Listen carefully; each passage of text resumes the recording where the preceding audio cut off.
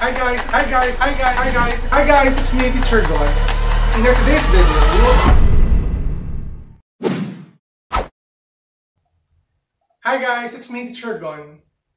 video, we will talk about how to calculate for the surface area and volume of a rectangular prism. So without further ado, let's do this topic. So basically guys, this one is under our series about solid figures. At ito yung una kong video na gagawin when it comes to the surface area and volume of a solid figure. So una natin is tinatawag nating rectangular prism. So para ma-realize natin yung pinaka-example ng rectangular prism, kung meron kayo sa bahay nyo, you can have a box para ma-imagine nyo yung tsura natin rectangular prism. So ito, I have here an example of a box na under ng rectangular prism. So, ang target natin ngayon, later on explain ko sa inyo kung para saan yung surface area sa yung volume natin. So, ang target natin kasi ngayon is to calculate for the surface area and volume of this rectangular prism. But before that, kailangan muna natin malaman yung formula na ginagamit in calculating the surface area and the volume. For the surface area of this rectangular prism, meron tayong dalawang formula or isang formula. We can use this formula, 2 times L times W plus length times height plus WH. Wherein, yung L natin, or ito, pwede natin simplify ito as 2LW plus 2LH plus 2WH. Wherein, yung L natin is your length. Medyo familiar naman kayo dyan. Your W is the width. Tapos yung H natin, it stands for the height of the rectangular prism. And for the volume naman, for the volume or letter V, ang formula na ginagamit natin is simple lang naman. We have the length times width times the height. So again, yung L natin stands for the length. Yung W natin is for the width. And again, your H is for the height. Since we already know the different formula for the surface area and volume of a rectangular prism, so punta muna natin, ano ba yung pinaka-calculate ng surface area? So imagine, you have here your rectangular prism. At alam natin, meron siyang 6 faces. At bawat faces na to ay mga rectangles or pwede natin calculate yung area.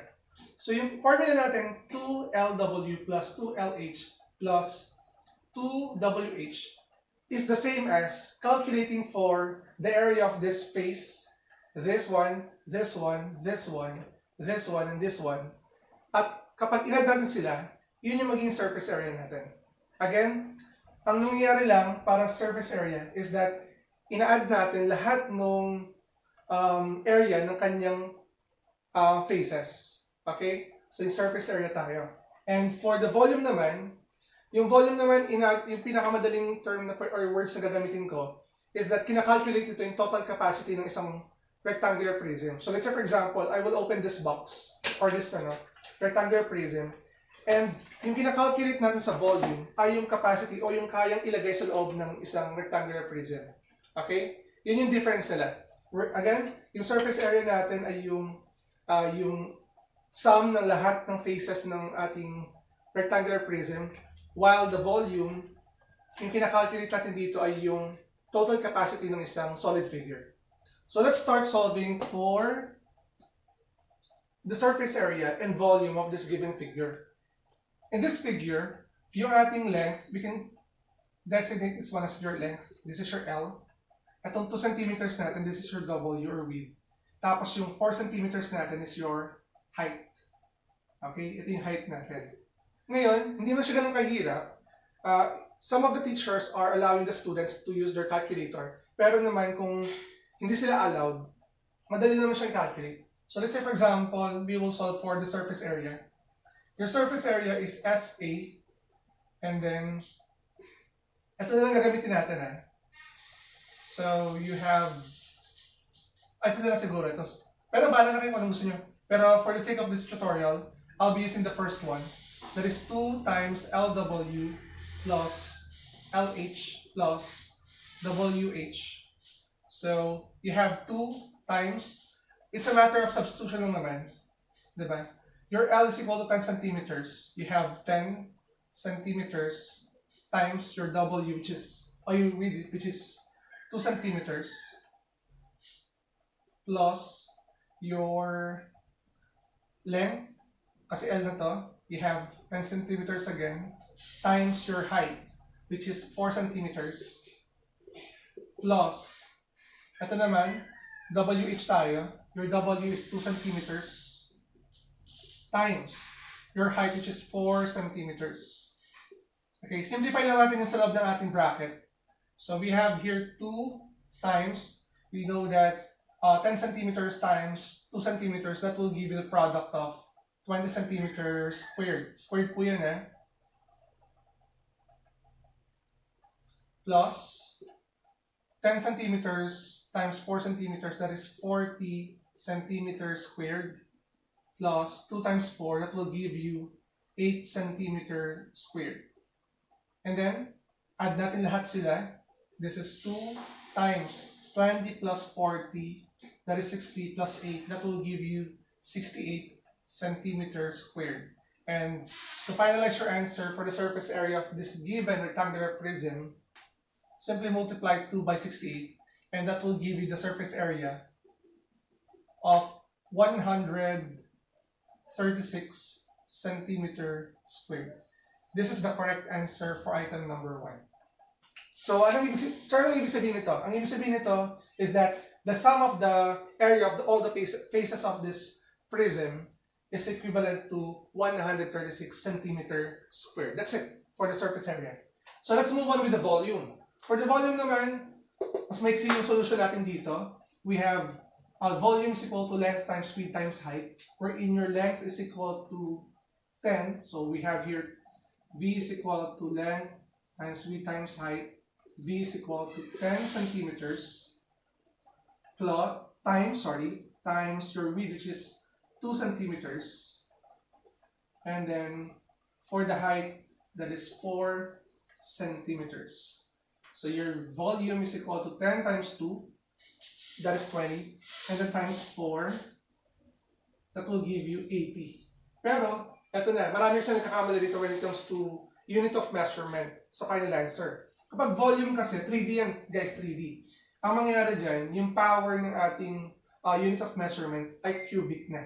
So, we have here centimeter times centimeter times centimeter. That will give you cubic centimeter or centimeter cube. Okay?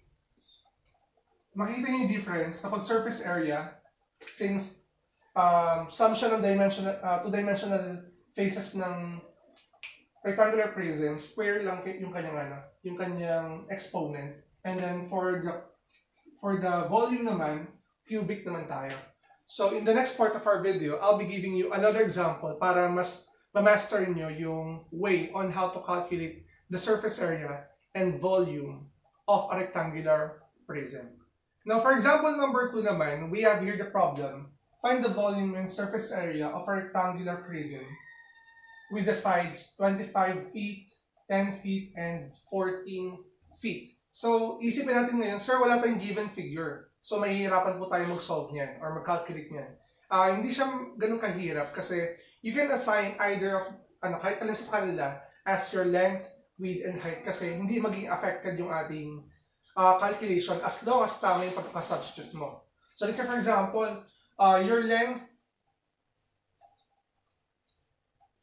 is equal to 25 feet. Okay? Tapos, your width is equal to 10 feet. Pwede yan. And then, your height is equal to 14 feet. Okay? Para pare-parehas tayo. Now, remembering the formula of your surface area, unahin natin surface area. Surface area is equal to 2 times length times width plus length times height plus plus your width times your height. So, since designated natin L natin as your 25 feet, that is 2, and then bracket tayo. You have 25 feet times your width, which is 10 feet. Nawalay lang talaga ako. Nalito ako. Plus your length, which is 25 feet, Hindi ko naalala, sir, na nasa drive. times 14 feet, plus your width, which is 10 feet, times your height, which is 14 feet. Okay, calculate natin sila. Medyo kulang tayo sa space. Okay, so that is 2 times 25 times 10. That will give you 250 feet squared, plus 25 times 14. Sige, medyo malaki na yung number natin. Sige, try natin dito na 25 times 14. That is 0, 2, 4, 8, 10, 5, 1. That is, tama ba ako? Grabe, nalito-lito ako kanina. You have 4 times 5, that is 20. Carry 2. 4 times 2, that is 8 plus 2, that is 10.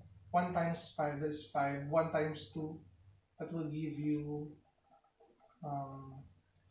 2. And 0, 5, 350. So 350 tayo. Okay? So this is 350 feet. Wala siya sa lista. 350 feet squared plus 10 times 14 feet, that is 140 feet squared, is equal to, ito add natin sila, 250 plus 350, that is 600. Sure.